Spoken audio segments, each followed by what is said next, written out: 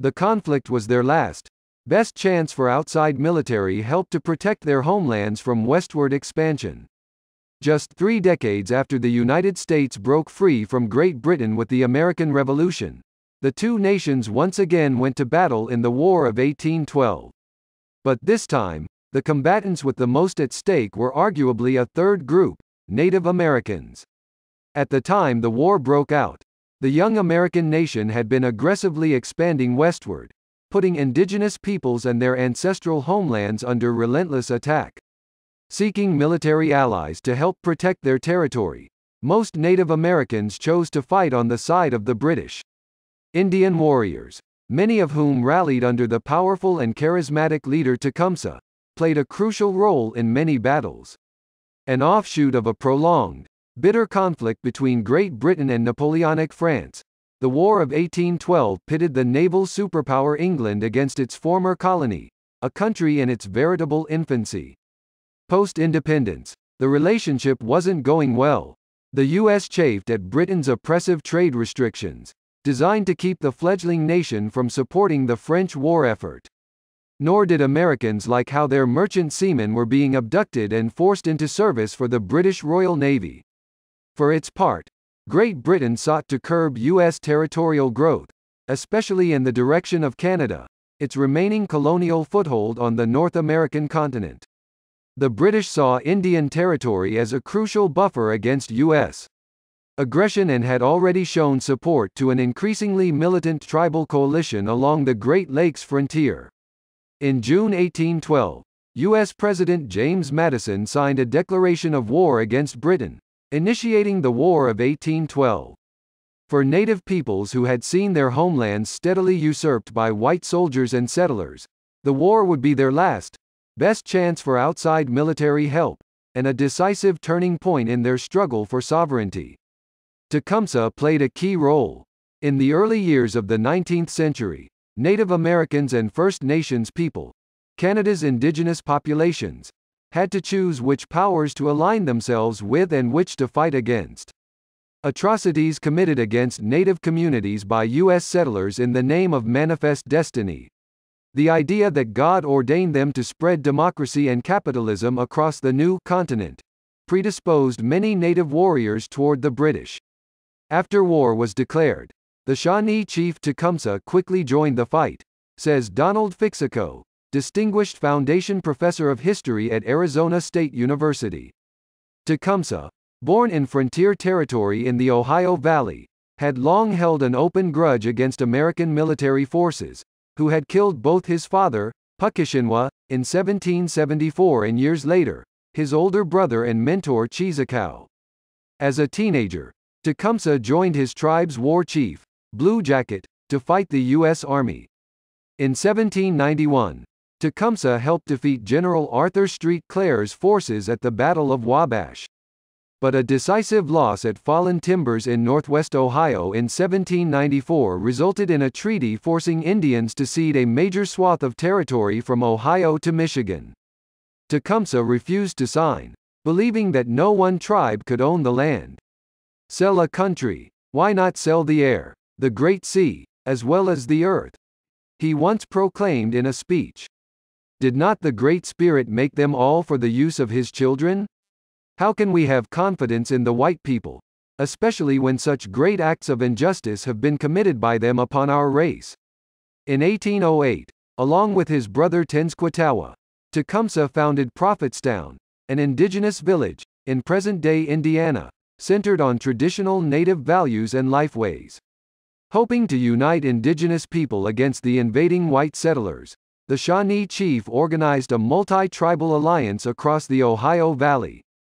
Seeking to expand it, he traveled widely among other tribes in the Great Lakes and Mississippi Valley, going as far north as Canada and as far south as the Gulf of Mexico. Using interpreters, the charismatic orator convinced many to set aside previous differences to unite against the imminent threat posed to their lands, their culture and their freedom. According to Fixico, warriors from more than a dozen nations answered Tecumseh's call, from the Peoria and Ottawa in the north to the Muskogee and Creek in the south. Even if you couldn't understand his words, you could understand his feeling. All his passionate recruitment served Tecumseh well. On August 16, 1812, he and his Indian army joined British forces led by Sir Isaac Brock to deal a morale-crushing loss to the U.S. Army in their siege of Fort Detroit. The victory gave the British and their indigenous allies firm control of the territory around the Great Lakes and pushed the frontier border back eastward, at least for a time. Tecumseh's death shatters Indian unity. After fighting several more battles alongside the British, including the capture of Fort Meigs in 1813, Tecumseh fell at the Battle of Thames. General Isaac Brock, a British commander who had relied on Tecumseh's support, said of the chief, "A more sagacious or a gallant warrior does not, I believe, exist." William Henry Harrison, who as governor of Indiana had squared off with Tecumseh in tense territorial negotiations, and later led U.S. soldiers to burn down Prophetstown in the famed Battle of Tippecanoe, had both fear and respect for the Shawnee chief. He called him one of those uncommon geniuses, which spring up occasionally to produce revolutions and overturn the established order of things. Tecumseh's death dealt a major blow to Native American morale and halted tribal momentum in resisting American westward expansion. Crestfallen by the leader's death, many Native nations ceded their territories and relocated to government-imposed reservations. And as in previous and later wars, the cash-strapped American government, unable to pay its own soldiers, instead doled out parcels of formerly Native territory to white veterans in the form of land grants. For many Native Americans from Canada to the Deep South, the war fomented disruption and division. Early in the war, with much of Britain's military busy fighting Napoleon's troops, U.S. forces lost little time in attacking Canada. Unwillingly caught in the crossfire, the Mohawk community of Akwesasne, the only First Nations community that sits astride the U.S. and Canadian border along the St. Lawrence River. Their territory became the site of several skirmishes. And while some chose the American side of the conflict, many warriors from Akwesasne and the neighboring Comanche recruited by the British have been credited with helping prevent the U.S. conquest of Canada. Akwesasne was a strategic location for American and British forces, writes historian Darren Bonaparte, tribal preservation officer for the St. Regis Mohawk tribe. There were a number of individuals who ended up in the fight, some of them paying the ultimate price for doing so. Further south, in Alabama, the war bled into an intertribal conflict among the Creek. One faction, Red Sticks, had been inspired by Tecumseh to resist American intrusion, while another faction, the Lower Creek, generally supported the U.S. After the militant Red Sticks successfully attacked the American garrison at Fort Sims in 1813, killing hundreds, Major General Andrew Jackson and his 3,300-strong militia, which included some Cherokee and Lower Creek warriors, retaliated at the Battle of Horseshoe Bend, decimating several Red Stick towns. The disaster effectively squashed Native resistance in the region. At the Treaty of Fort Jackson that followed, the Creek surrendered more than 20 million acres of their homelands, nearly half of today's Alabama. The end of the war, and of Native resistance. The final blow to Native people would come after the end of the war, during the signing of the Treaty of Ghent on December 24, 1814. With the conflict essentially ending in a draw, the Americans and British agreed to return to the pre-war status quo. In doing so, the British abandoned their Native allies.